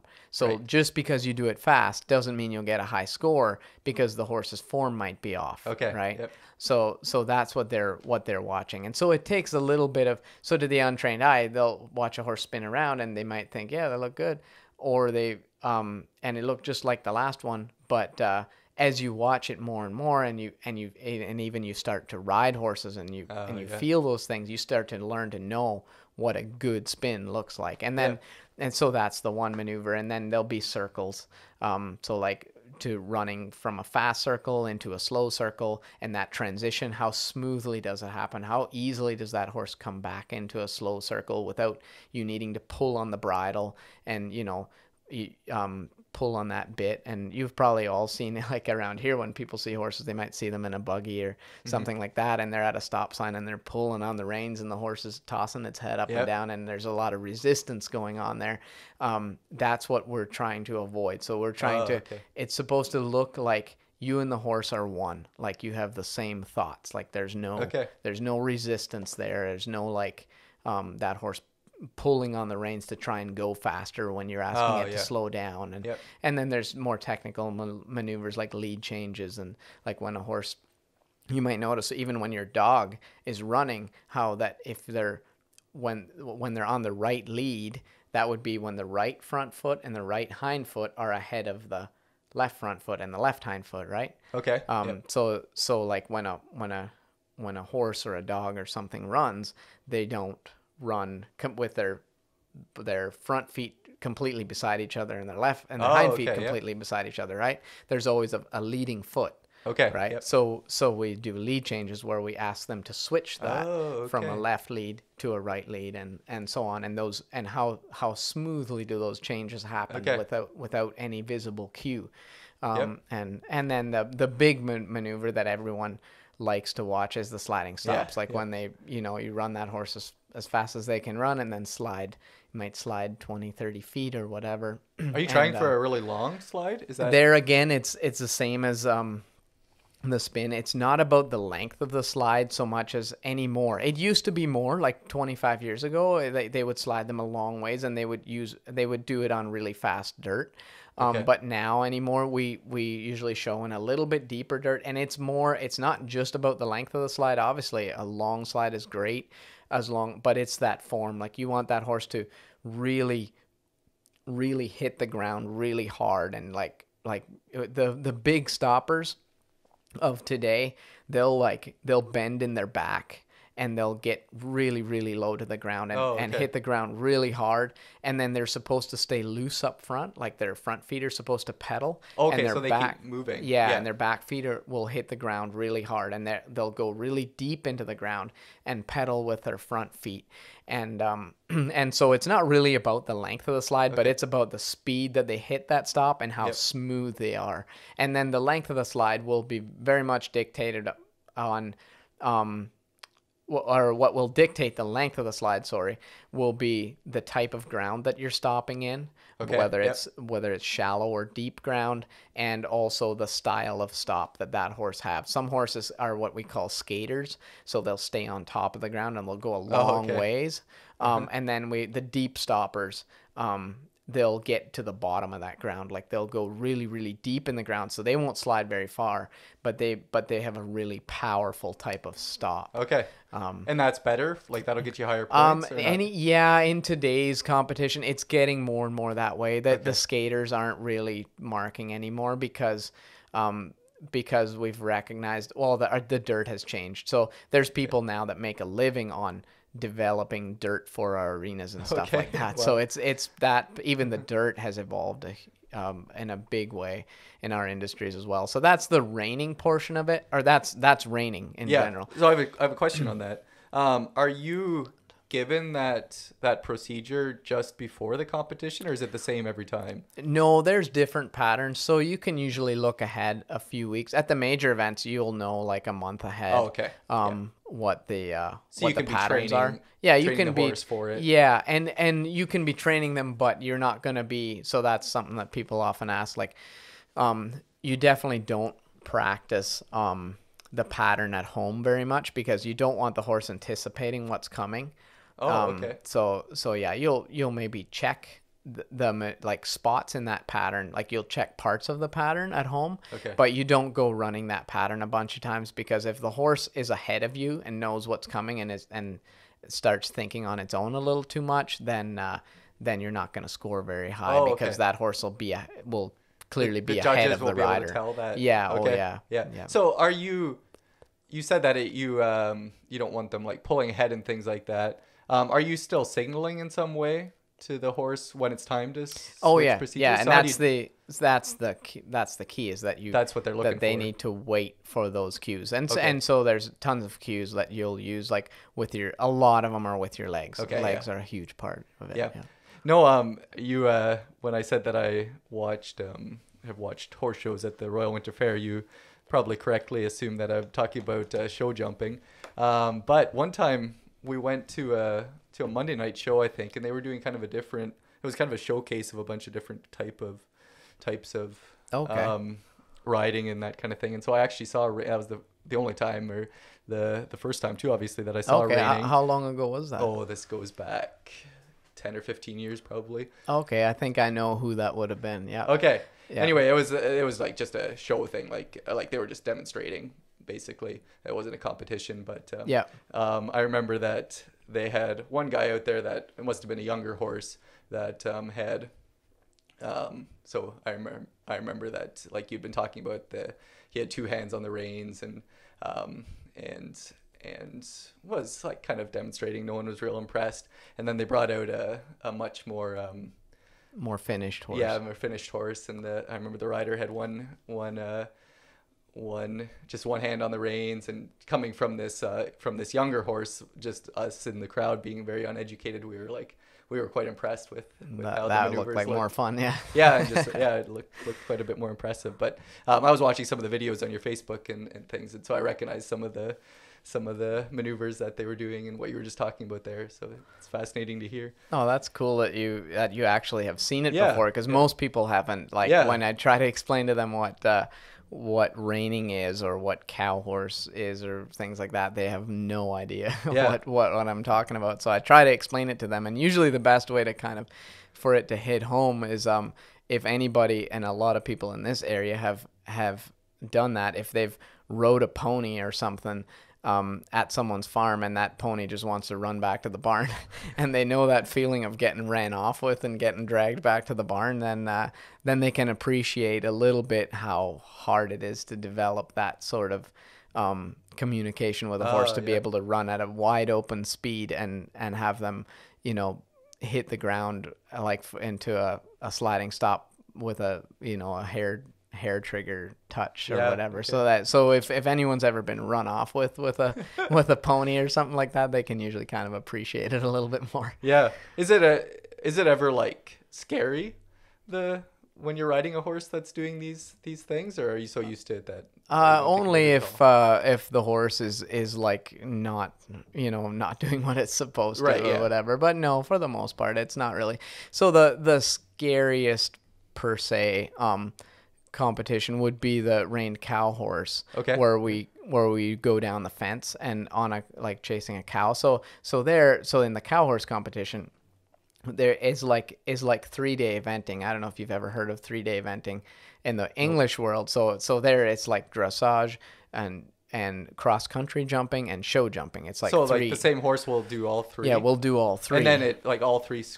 So competitions combine or not? Like, no, they're one each day. Oh, okay. Yeah, that's why it's called 3-day eventing. Yeah. So then, but then in the Western world, we have reined cow horse, and that's kind of that's the same. It's a Western version of 3-day eventing. Okay. So there's reining, and then there's cutting, which is also its own. It has its own national body. So reining, there's the NRHA, the National Reining Horse Association. Cutting has the NCHA, the National Cutting Horse Association, and then cow horse has its own national body called the National Reined Cow Horse Association, the NRCHA. Okay. And in cow horse, it's also 3 events. So in cutting, you have a herd of cattle, and you bring one cow out of the herd, and then the rider is not allowed to use the reins to steer the horse at all. Okay. So the horse is instinct. You teach that horse to hold a cow on its own. So you bring a cow out of the herd, it tries to get back into the herd, and it will make like quick moves, kind of like a sheepdog, like back and forth in front of that cow to hold that cow. And there's it's not just instinct on the horse's part. There's a lot of training that goes into that as well, right. Obviously. But that's cutting. And there again, the concept is easy to understand because you just bring a cow out and you try to keep it away from the herd. But then there's all different degrees of difficulty and how those judges will score that run, based on the difficulty of the cow, how bad it wants to get back into the herd, and also that you can also get style points for like the horses that really have a lot of expression and like get really low to the ground, and some of them will get down on their knees and if a cow isn't moving, and they'll just be quivering in front, like they're so eager to work a cow, that they'll just it's an awesome feeling when you sit on a really good one and they'll just drop down in front of a cow and every muscle is just quivering, and they just like ready to move left or right with that cow. Like they're watching that cow, and if that cow thinks about moving one way or another, they can read the cow better than you or I can. Like they know, they just take over, and you train a cutting horse to take over and do the job on its own, versus in reining, you teach a horse to be dictated to completely. A horse is not supposed to have a single thought of its own. Okay. That horse is supposed to only do exactly every footfall that horse has should be dictated to by the rider. Okay. But then in cutting, you teach that horse to take over in front of a cow. You teach that horse to how to read it. Like you can't teach a horse to read a cow because that's bred into them, but you teach them the proper form, like how you want them to turn, just like a sheepdog. Like there's horses that are or like working cattle dogs, there's dogs that will that's bred into them, but then they still have to learn like how to use that. Like they have to learn the different cues, when to go left, when to go right, when to stop and lay down and all those things, right? It's the same way in the and like just because a horse has natural cow sense is what we call it. Okay. Yep. If a horse has natural bred cow sense, that doesn't mean you can just turn it loose on a cow, and it's going to know what to do. It's going to want to do something, but it's not going to know how to harness that natural desire. So are these different horses? Like, I mean, like, are some horses trained for reining and some horses trained for cow horse competitions, or do horses do both? There is horses that can cross into the different disciplines for sure. Yep. I have been blessed to have a couple of those that have been able to be competitive in multiple events, but that's very rare that they can cross over into the different national bodies, because in the NRHA, the reining horses, that's all they do. So all their time goes into being the best reining horses. Yeah. And in the NCHA, all their time goes into being the best cutting horses. So it's really, there's reining horses that have gone into cutting and been successful, and vice versa. Okay. But it's rare. And then what makes the cow horse unique, the Rein Cow Horse Association, is that you do 3 events. So you do the cutting. You do the cutting as well. It's a little bit different. You're allowed to help your horse a little bit with your hand. On the reins, like you're allowed to pick up your hand a little bit to help guide those horses in the cutting. And then in the reining, it's the same as the reining. It's just, and it's a little bit different in the sense that you get to again, they just judge it a little differently. The dirt is usually a little deeper, so they don't slide as far generally. And you can use your hand a little bit more to guide them. It's still the same in both disciplines. It's still the exact the objective is still the same. But then the third discipline that you have in the cow horse is where you have a cow. They let one cow into the arena, and you have to guide that cow through a series of maneuvers. So first thing you do is what is called boxing. So you box the cow on the end of the arena, and then you run it down the wall at full speed usually, and then you try to stop it before it gets to you have to drive it past the middle marker, but you have to stop it before it gets to the end marker, and you have to do one turn each way. At least you can do more, but you have to do a minimum of one turn each way, and then you have to circle the cow one full circle each way in the middle of the arena, and you have to, and generally they're using fresh cattle that can run. So you're going wide open, and that's, so when you said about what you said earlier about, is it ever scary? When people think scary in the Western world, often they're thinking like the fence work, going down the fence on a horse. That third discipline in the Rein Cow Horse, which is that what we call fence work. That's probably could be the scariest, because you're going wide open. There's another animal in there you're traveling beside, and then you step in front of it going wide open and try to stop it. And it's not, and it's all, so people often think that looks scary when you're going that speed and hitting the ground in front of another animal that's also running that speed. And there's wrecks that happen occasionally, but they're very rare if it's done properly. If you have the proper instruction, and like for sure, anytime there's animals, accidents can happen.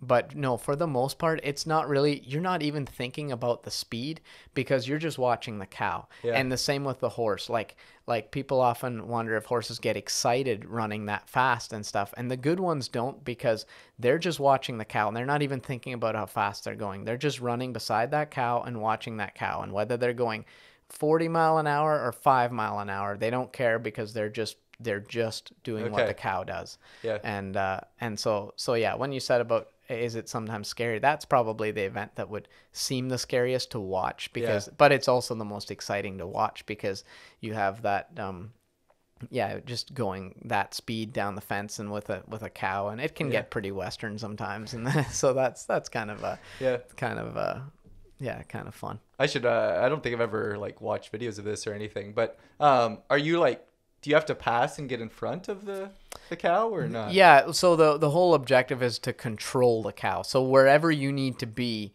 on that cow, whether it's a little bit higher, a little bit further ahead on that cow, every cow has a little different balance point. And when they first let that cow in the arena, and you turn it left and right a few times on that end wall before you go down the long wall, then you're trying to figure out, will this cow turn when I'm at its neck, or do I need to be up by its nose in order to turn this cow? You kind of try to figure out what type of cow do I have? Does this cow respect my horse, or is this cow just mad and just wants to run over my horse, or like what type of cow have they let in here? And so you try to kind of figure out what type of cow they let in, and then when you do that on the short wall when you're not going as fast, and then you turn the corner and send it down the long wall, and then you try to remember that, okay, I'm going, because when everything gets amplified with speed, right? So if you're overshooting that cow a little bit on the short wall going slow,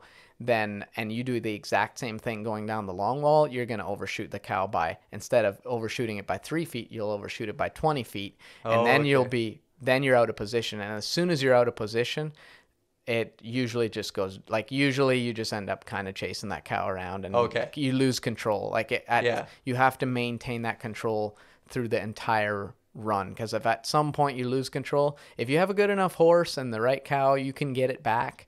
But you'll have lost points there. Right. Okay. Yeah. Because you get scored on every part of the. Yeah. Every part of that run. So the left circles with the cow, the right circles, the turn, like the turns down the fence, all of that are all scored based on the form and quality of the turns and the difficulty of the cow. And, yeah. So that you kind of answered my next question then, I guess. Like, do the cows ever get away? Like. Does that you mean like out of the pen? No, like, do you not do it correctly? And for sure. Yeah. Way more often than I care to admit. For sure. So and like when you get to the top competitions, for the most part, are the horses able to control the cow, and then it just comes down to points, or? Yeah. It does, and also, like, even at the higher levels, you'll see cows just get away from horses and just kind of not have a controlled run, even at the very highest level. And sometimes part of that is too, because that's usually the last event of the show. So they're tired. So, well, not really anymore now. There's enough time. They allow for enough time between the events, and the horses we have saltwater spas at the shows, and like they're getting the highest level of treatment possible. So they're usually not that tired. It's that coming into that last event whether you need to mark a big score to still be in the money, or whether like maybe if you just put down an average run, you'll be okay. You'll be in the money. So you may not take any chances. But if you need to mark a big score, if you're kind of behind, you'll turn the corner to go down that fence with a cow. Like, for instance, if they let the cow in and you know that you only need to mark like a 70, which would be, every horse starts off. I should have said that earlier. Every horse starts off.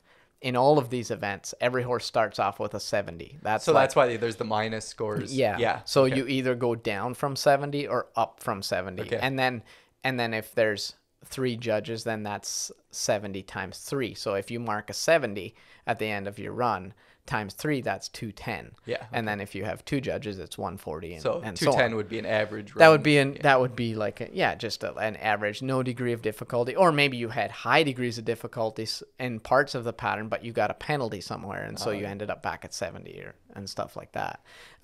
So definitely, when you're going into that in the cow horse, when you're going into that last event, and you know that all you need to do is mark a 70, and you'll have a good score because your last 2 events were very strong. Maybe you marked really well in the cutting and you were really good in the reining, and now going down the fence, all I need to do is play it safe. You might turn that cow a few extra times on that end wall and just get it a little more tired before you run down the long wall, so that you have a better chance of controlling it. But if you're sitting way down in the standings already on that last day, and they let that cow in there, you may only turn it once or twice and then run down the long wall with a very fresh cow So is that considered a higher level? That's a higher degree of difficulty. Okay, yeah. And so when that happens, you're hoping they let in a wild cow that really wants to run, so that you can mark as high as possible. Okay, I was that's interesting you say that, because I was going to ask if you ever get a cow that's like super athletic and oh yeah. But that's actually a good thing because you can score higher potentially. Yeah, if you're on a good horse. Now, I've definitely been in there sometimes sitting on some less athletic horses where I'm just hoping they let out some sort of a hippopotamus that I can just kind of plop down there. Yeah.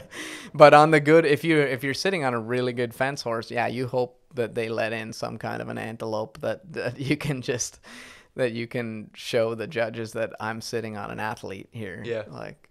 Yeah, it's interesting that variable that the cow brings into it that makes it a little unknown what's going to happen, right? Exactly. Yeah. No, and that variable is what that variable is also what makes it so fun because the cow doesn't care whether you're one of the big names in the industry or whether you're just little old me. Yeah. It might work. I might get a really good cow and mark a big score, or and the next guy who's a much better trainer than me might get just a really ignorant cow that doesn't respect his horse's space at all. And now the judges do watch for that. If early in the competition on that end wall already, they see that a cow is not going to give this guy at all a chance. Like if the cow is just being really belligerent, then they'll whistle that cow out and they'll let in a new one. Yeah, if it's clearly that if the judges feel that this cow will not allow this horse to show any of its ability, then they will ask for a new one. Okay. Yeah. Yeah. So I've been curious about this because you think about this in other types of horse competitions besides what you're talking about. Which is more important, the rider or the horse in competing? That's a good question. Well, definitely, I would say it really depends on the rider, and it in some classes, like some of the lower classes, like the amateur classes and so on. Well, even that, I don't know that I could say that it's probably 50-50, I would say. Okay. Like it's not big because you can be the best trainer in the world, and if you're not sitting on an athlete, you're not going to win anything in today's competition. But a bad rider wouldn't do well with a good horse either, right? No, that definitely, like that happens as well. But then those are usually in lower levels as well. So that happens a lot where you have lower level riders, and they'll have a really good horse that kind of helps them out in some of those situations. So what's more important? I don't know. Probably like so you take the best riders and you would say you would mix up their horses, just randomly assign them to a horse. Or maybe like how much does knowing your horse come into it too? Like, is that really important, or could any professional rider jump on a well-trained horse and they'd be good to go? No, any good rider can jump on a well-trained horse within that discipline and generally make it look pretty respectable. Okay. They might not mark as high as a rider that knows the horse really well. Okay. But no, they'll be able to make it look good. Okay. So if let's say you would do that where you'd randomly assign the best horses to the best riders, would there be like a couple riders that you could predict would take the top spot consistently, or probably? Okay. Yes. So there are talented riders. Oh, for sure. No, that's a huge. No, definitely. And the training probably comes into it too, like how well they're training those horses. Yeah. No, training is huge, and there's definitely, like within the industries, there's your top dogs, so to speak, that will that win more than anyone else, and then the argument, what came first, the chicken or the egg sort of deal, right? The argument comes like, would they be there if it wasn't for these such and such great horses? Well, maybe not, but maybe they wouldn't have ever gotten the opportunity to ride those horses had they not already had some talent and stuff like that, right? So it's hard to know what's more important. I don't know what's more important, actually, the rider or the horse. I've never really thought about that before, but I would say it's very much it's very much a 50-50 partnership. And in the cow horse, well, in reining, it's you and that horse versus the pattern. Like you're trying to execute this pattern, like you're a team and you're trying to execute this pattern to the best of your, so you're a team, you're working together 50-50. And then in the cow horse, like especially coming into that fence work finals, I think of it as like going to war almost. It's like me and the horse against the cow. So like we're trying to control that cow. And it's very much a feeling like that. If you feel pretty alone out there in that arena, especially at like a big show in the finals or something like that, and you're out there in the arena and there's all these people that you don't know watching, and it's nice to feel that you it's nice to have that comfort of knowing that like me and my horse are a partner. Like we got this. It's a good feeling. Yeah, it's really neat. What's your favorite of the competitions that you do, or type of competition? I don't know. I like all three of them. Yeah, I like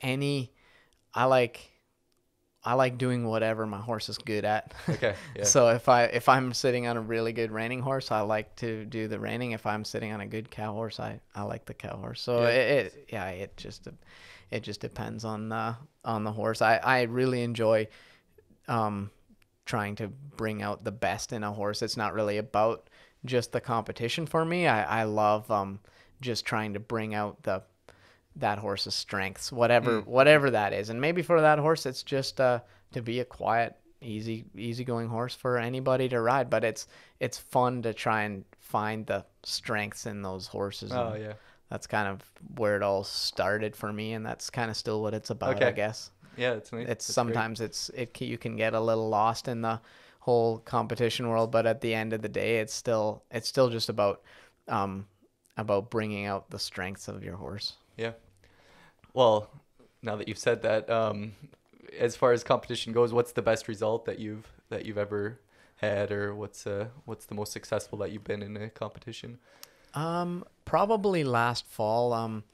I made in the cow horse competition, I made the finals at the Snaffle Bit Futurity. It's like the world championship of cow horse 3-year-old competition. And we made the finals there. I still have the horse. It's a really, really nice horse that I just love him. He's so fun on a cow, and I don't feel like I even did him justice. He was probably, had he been with a better rider, he would have probably done even better. But yeah, we managed to make that was our first major event finals in the cow horse, and so that was a pretty cool feeling. So is that going against the best 3-year-olds in the world or not? Yeah. Okay, nice. Yeah. So how many are in the finals? How many make the finals? In the finals, I'm not even. That's a good question. I think there might be. There's different divisions, so I think there's 25 in the open. I think in the limited open finals, I think there was 15 of us that made the finals. So are there like rounds?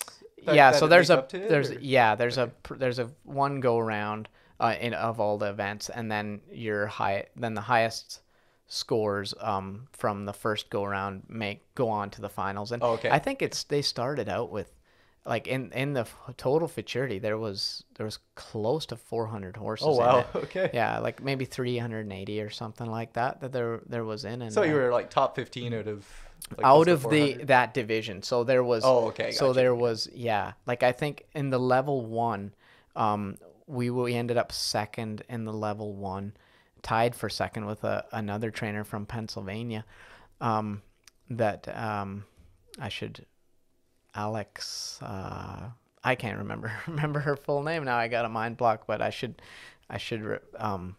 just mention her name because it was kind of cool that there was 2 of us from the East Coast. That generally in the cow horse it's more of a West Coast tradition, so it was kind of cool that 2 of us from the East Coast managed to do so well there. But yeah, we ended up second, and I think there was 100 horses in that division, so that we were second out of 100 in that division. And then in the level 2, I don't remember how many horses were in that total. There might have been another 100 or something like that. And then there's the level 3 and 4 would be the top level in that, and I didn't make the finals in those two divisions. Okay. But yeah, to make the major event finals, that was probably at this point in my career, that's probably the highlight as far as competition goes. Oh, that's great.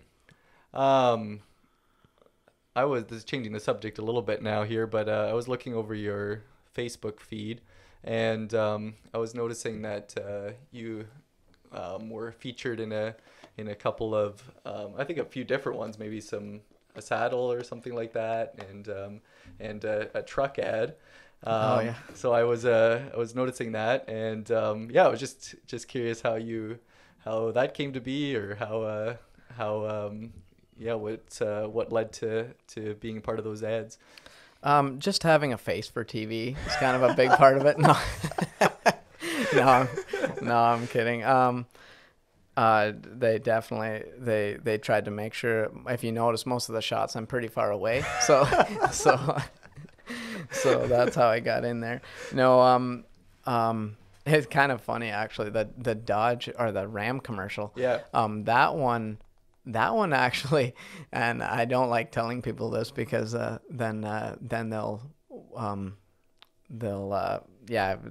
change how they think about me maybe. But actually, so I got a phone call about 2 years ago, I think, was when we shot that commercial. I think I got a phone call from Los Angeles from a film crew, and they just they asked if I drive Ram trucks, and I was like, yeah, I guess I do, and they were like, okay, would you be interested in being in an ad? And I was like, sure, I guess I'll do that, no problem. And then they were like, okay, well, we'll call you back with some details. And so about a few days later, maybe 2 or 3 days later, they called me back and were like, so actually, they were like, so you're on Martin Ranch, right? And I was like, yeah. And they're like, okay, so where are you located? And I said, Ontario, Canada. And they're like, oh, Canada. They're like, okay, so they had been kind of, whatever you call it, commissioned or whatever by Ram to shoot a bunch of commercials. So this wasn't Ram. This wasn't Ram. So this was like the film crew, company, like a third party. Yeah. So they were doing these commercials for Ram, and then they actually, and Ram had given them some names of some people that they can get a hold of that they've done commercials with before. Okay. And there's a Martin Ranch in Colorado, apparently.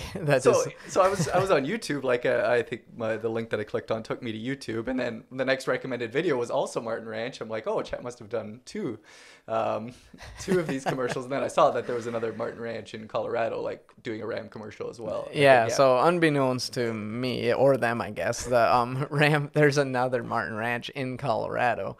And they're an actual, like, a big ranch, like not a small 50-acre horse training facility. This is a real ranch. Yeah, it's the real deal. So they have lots of trucks and lots of brand new trucks and stuff like that. And but by that point they had kind of researched us a little bit and were interested in our story and wanted to kind of tell our story or whatever. So so they were like, well, we're going to talk to Ram anyways and see whether we can get permission to feature you in a commercial. And so I was like, okay, that's cool. And so about a week later they called back and said, yeah, they got the go ahead from Ram to go ahead and shoot this commercial. And so they did a great job. There's way more. I'm sure they have enough footage for a whole TV show probably. So was it a few days? Or? It was a week of filming. Serious? Yeah. Like every day, like all day? Yeah. Yeah. Most of the day. Yeah. Yep. Yeah. Like it was, we would start, like not a full day, but they would start by 8 a.m. and most of the time we were filming like till 3 or whatever. Well. Yeah, no, it was. And had they kind of given you suggestions of what they were looking for, or? Yeah, they had an idea. They had several different storylines. Like the final cut was way different than the one they actually started out with. Yep. There's so many different directions they could have gone with the kind of story, because they were featuring, it wasn't a TV commercial, it was an internet commercial. Okay. So it's longer and more of a story form. Right. So I guess in a TV ad it's like 30 seconds, right? Yeah. And it's much more, there's much more to it. Like there's it's a bigger production, so they'll have their whole the production set that comes on, and you have to do makeup, and because everything's very high definition and close up, and it's a lot different than doing an internet commercial. Okay. So the internet commercial is a little more low key. They still have high quality cameras, and they had a crew of 3, which they said was very much a skeleton crew for what they were used to doing. But and that's also partly why it took so long to get all the shots and stuff. I see. Yeah. But so it was kind of interesting. They were awesome. It was really fun to get to know them, because they're like such a different world. The Los Angeles film world is a lot different than a cowboy chasing cattle or whatever. It's a little different world but it was cool. It was fun to do it, and I was getting a little, by the end, it was like if I did something once, I had to do it 10 times. I would do something one time and they'd be like, okay, do that again, but with a faraway look in your eyes or whatever. But they were super understanding too, like especially some of the shoots or some of the shots, with the horses and stuff. Like they would always ask me, is the horse okay to do it one more time, or stuff like that. Like they were very, very understanding and great people, like, to work with. It was so fun. Like one of them was from Australia, another one was from South Africa, and one was from like Mississippi or something. Oh, wow. So just to hear we went out for supper the one night, and just to hear their stories and stuff, it was pretty neat. Yeah. And so that was I guess that's the main commercial that I've been in. And then the other one was for a sponsor, actually. Okay. The Jim Taylor saddle is a sponsor of mine, and so they just shot that one. That one was pretty recent. We just shot that one this summer. Oh, okay. And nice. And that one was much easier to shoot because it was a much smaller smaller scale production crew that did it, and they did a great job of it. But it was like we shot that all in one shoot, like, so. Oh, wow. That whole like commercial one day. was it was like 3 hours probably. It was all done. So that was when they told me originally, when they're like, we like to do a commercial, I was like kind of bracing myself. I'm like, oh boy, here we go again, sort of thing. But they it was very not that I minded the Dodge one. It was really, or the Ram. Sorry, it's not Dodge anymore. They've changed to. There's Dodge and there's Ram, and there's kind of 2 separate companies within the company, I guess. So I have to be careful what I say there. But yeah, just not that it was fun to do and everything, but I was like, I don't know if I have a week of my time to donate in the middle of show season. Then talking to the owner of the business there, he was like, no, we'll keep it, we'll just do it some evening. Nice. And so it was kind of interesting, and I'm sure there's lots of your audience that would have much more knowledge on the way some of that stuff works. But what made it so tricky was when I would look at a video, I only watched what that horse was doing, how that horse was doing it, and whether it was okay, like whether I liked the form that horse was having and all of that in that maneuver. And they would be looking at things like lighting and focus of the camera and all of that, and I never, like, I didn't even notice that stuff. It looked a lot better than my cell phone videos. So I thought it was always great, but I would be looking at what that horse was doing, and to them it kind of, they all looked pretty similar. So that was a challenge to try and but they did really good about always letting me like look at the clips first and say whether I want that in an ad or not. Well, that's nice to have that say. Yeah, it's great. We just have a couple minutes left here yet, so I thought I'd give you a chance to give any advice that you have for horse owners or people that are interested in getting into training or do better with their training. Do you have any short advice to to hand out here yet? I would say, like, if you're just a horse owner, if you're not looking to make a living at it, but any level of horse owner, whether you're interested in competition or not, I would really recommend definitely trying to get some sort of input in your training, whether like find a coach or find a mentor of some kind, and use different ones, like maybe for certain parts of your training you're better off with a different type of coach than you are for other parts of your, like, you can always learn and expand your knowledge, and definitely with all of the we have some great local horsemen and women in Ontario that are very good at what they do, and I would just recommend, like, trying to learn, use those avenues. There's so many great local trainers around that you can learn from, and I would just definitely say that try and expand your knowledge because as much as virtual stuff is great, and I use it as well, nothing replaces that face-to-face interaction, like with a coach or whatever. If you can get a chance to do that, or attend a clinic or something like that, I think that's a great way to just even be around other people that are also trying to learn, and the enthusiasm is infectious, right? So building community even with others. Yeah, you get to meet so many people. That's the great thing about the horse industry. The horse industry has allowed me and my wife to meet so many people, so many super interesting individuals from all over, and like it's allowed us to meet people from all over the world, and so just to meet all those different people and hear their stories and their experiences within the horse world is a lot of fun. Yeah, no, that's great. Yeah, thank you so much for coming on and sharing. I always enjoy, like, kind of talking with someone that I know so little about what they do, and it's just, I feel like I've learned so much here in the last couple hours. Just before we do sign off, I want to give you a chance to say anything yet that you wanted to say that you didn't have a chance, or if you have something, since you came on here, I'd like to give you a chance to promote something if you want to do that. So is there anything you wanted to say yet before we wrap it up? I guess I just want to thank all of my team there at Martin Ranch. It takes an entire team, and my family is a huge part of that.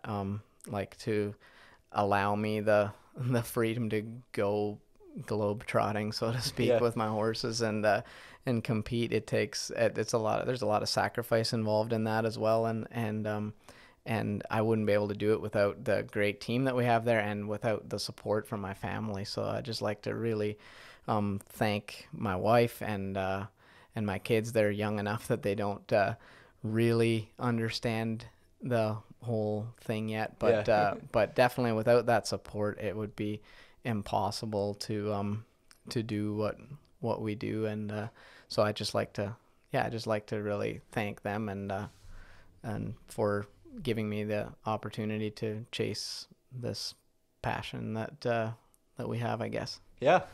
Well, that's great. And thanks again for coming on and sharing. I've really enjoyed it.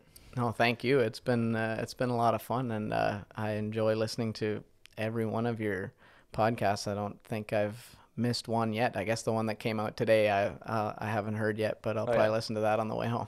All right, sounds good. Thanks again. Thank you, everyone, for listening, and thank you, Chet, for sharing your knowledge with us. It was a lot of fun to hear about what goes into training the different types of horses, whether it be an athletic competition horse, a ranch horse, or a backyard horse. I really liked hearing about his goal of bringing the best out of whatever horse he is training, and to think about what is best for the horse, and in its training, what a horse needs on any particular day. I also liked hearing about the different types of competition, and I think it'd be a lot of fun to go and observe some of those competitions sometime. So thank you, Chet, for sharing those things with us. As always, it'd be great to have you connect with the show. You can share what you've enjoyed from a particular episode, or ask me a question anytime. So send me an email at contact@everydayexpertise.ca. If you want more information about the show or want links or notes that go with this particular episode, then check out the website everydayexpertise.ca. That's all for now. Join me again next week to learn from the expertise of everyday people.